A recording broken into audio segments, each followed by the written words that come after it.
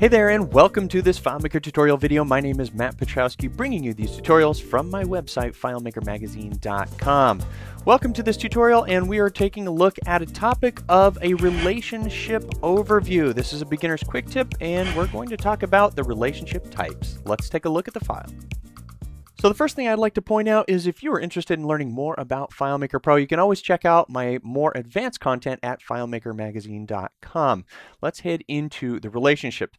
So you can follow along by creating your own file. I've created a file called Relationship Types, and we can take a look at the relationships by going into the relationship graph. Now, the key thing to understand about FileMaker's relationships is that these are not just for data. In fact, this graph is going to be a representation of not only your data, but also your user interface. And as a beginner, that's a key thing that you need to know. The relationship types will be many in terms of what you need to get out of your data, both for presentation and for the structure of the data. So in this file, I have two tables. I have a parent and a child table. And remember, when you're creating your tables, you typically want to go for a more general approach than you do for a specific approach. And by that, I mean, a lot of the times a newer FileMaker developer will create a customers and a vendors table, or a students and a teachers and a faculty and a staff table. In that scenario, you have four different tables holding the same thing. They are all holding information about a person or people if you want to use the plural. So my suggestion is keep things general. If this was a parent to child relationship, which you're going to have for most all of your tables, I tend to call my tables people and then whatever they're relating to. Details, if it's the information about the person, tracking phone number, address, etc. Those are details that belong to that particular person. And then within the person table, I'm able to classify those people as a student, an assistant instructor, or a customer and a vendor, because it is possible to have a person who is both a customer and a vendor to you. So when you start tracking information that is the same in multiple separate tables, not as good of an outcome. But let's talk about those relationships. So once we have our parent and child structure, we're going to have our two table occurrences right here between our parent and our child. Now, your primary key is always going to be something that uniquely identifies all of the data that's in that table. I keep things simple, and I always call my primary key, always, in all tables, ID. And that works out great within FileMaker because FileMaker always has the prefix of the table occurrence name with the double colon, bunk, bunk, and then ID. Now, when it comes to a foreign key, I keep things just as simple. I simply name it ID, but then I give it the postfix of underscore and then whatever table it's going to relate to.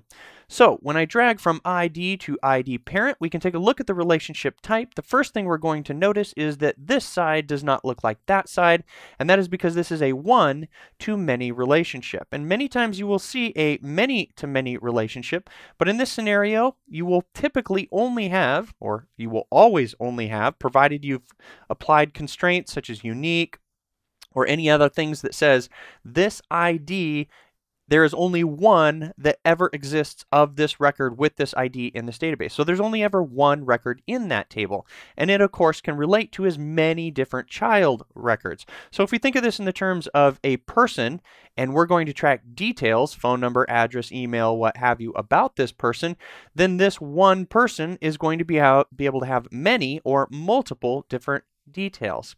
Now that is the most common relationship, and that is right there, the equijoin. You're going to see the equijoin in your solution probably, I'd say, 80 to 90% of the time. So what are the rest of the relationships used for? Well, they're used for all kinds of different things, mostly for filtering. So when you hear this word filtering within FileMaker, when it comes to relationships, you are using the relationships in order to get data out for the purpose of presentation. Most of your relationships that deal with structure are going to be equijoins. Very rarely will you have something else, and there's a small percentage, but it is possible. So remember, in the relationship graph, I believe I already mentioned it, the relationship graph is a mix of what your relational structure is from the way that you structure the data, commonly known as an ERD, and then also your UI. Everything is wrapped up into the relationship graph. It is not a strict ERD just dealing with data and structure, and it is also not just a graph dealing with the way that you're going to present your data, the UI.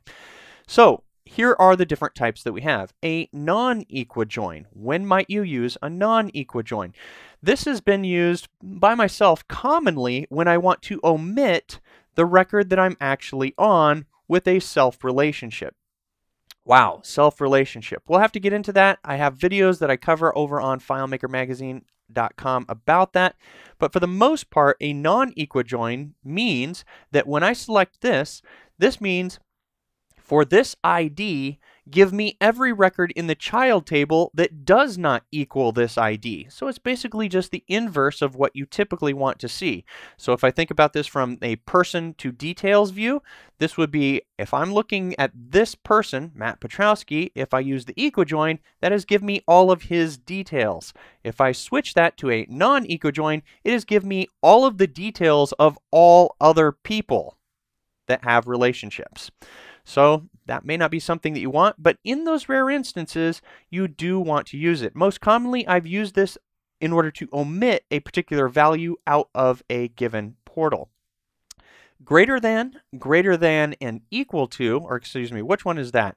I always do this. I always hold up these right there, and I know it's the left hand is the lesser than in terms of the way that the sign is. So this is the less than and less than or equal to, the greater and the greater than and equal to, and then the Cartesian join.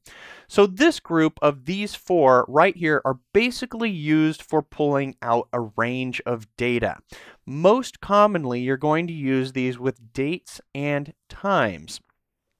You also use them with numbers, but that is where I've used these relationships most of the time, is when you want to pull out a range of time. So if you want to see a month of records within a portal, then you're going to probably use the greater than and less than, and you're going to have a starting date and an ending date that tell the relationship when that relationship is going to filter. Again, remember that word filter. We are filtering data out of the full data set.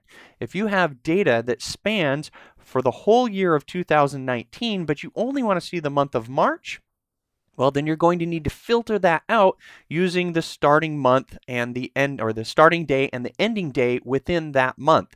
And in that scenario, you will be using the greater than, the less than equal to, greater than, and greater than equal to. And finally, we have the Cartesian product. Now, this is an interesting one. As far as I can say off the top of my head, I didn't go to Wikipedia right before this, but a Cartesian join is more or less the combination of all possible sets. You can look that up on Wikipedia or leave a comment down below if I'm incorrect. But this is basically taking all records in one side and all records in another side and figuring out all the different ways that all those records could possibly combine. Now you have to be careful with this one, because obviously if you have a lot of records in one table and a lot of records in another table, all of those possible combinations means that FileMaker would have to think a lot. But the most simplest way to think about this, the X, is basically give me everything. It's also known as a cross join. Some developers will call it that, and you will hear that term. But for the most part, it is basically used to show me everything. Now, when you have a small number of records on one side and a larger set of records on the other side, that's when it's going to work a little bit better, because obviously the number of combinations from small to large is going to be a lot easier. But remember, the more records that you get on one side just means that's more computations that FileMaker, or more combinations that FileMaker has to do. So you always want to be aware of what the relationship is going to cause when you're on the actual layout. If I'm on a layout with a simple equijoin, I'm looking at Matt, and I know that Matt only has the possibility of having 10 total individual details. That's a lot different than if I go onto a record using a Cartesian join, where I'm looking at a record and looking to combine against, let's say, 10,000 individual different parts in a manufacturing process where I've got all those parts. There might be a better solution to that in terms of structuring your data. And again, it all depends on your user interface.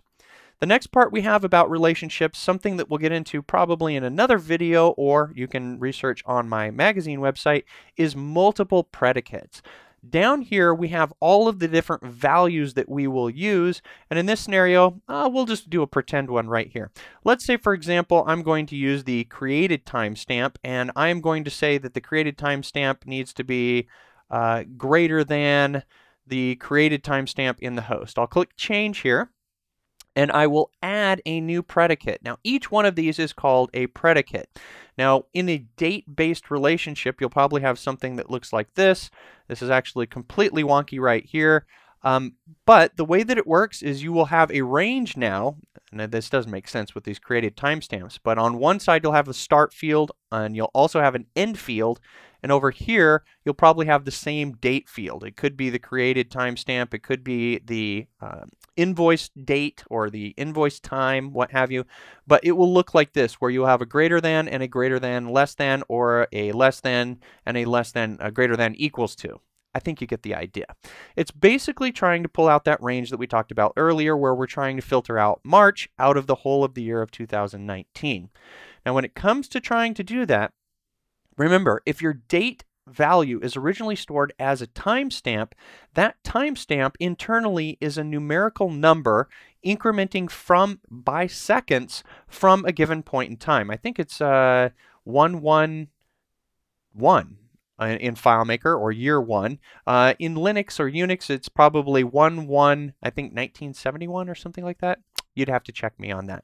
But basically, you have to break that date down into its individual parts. If you only wanted to find all records that were in the month of March in 2019, you have to take your timestamp value, and then you need to create some calculated values, stored calculated values, mind you, not unstored.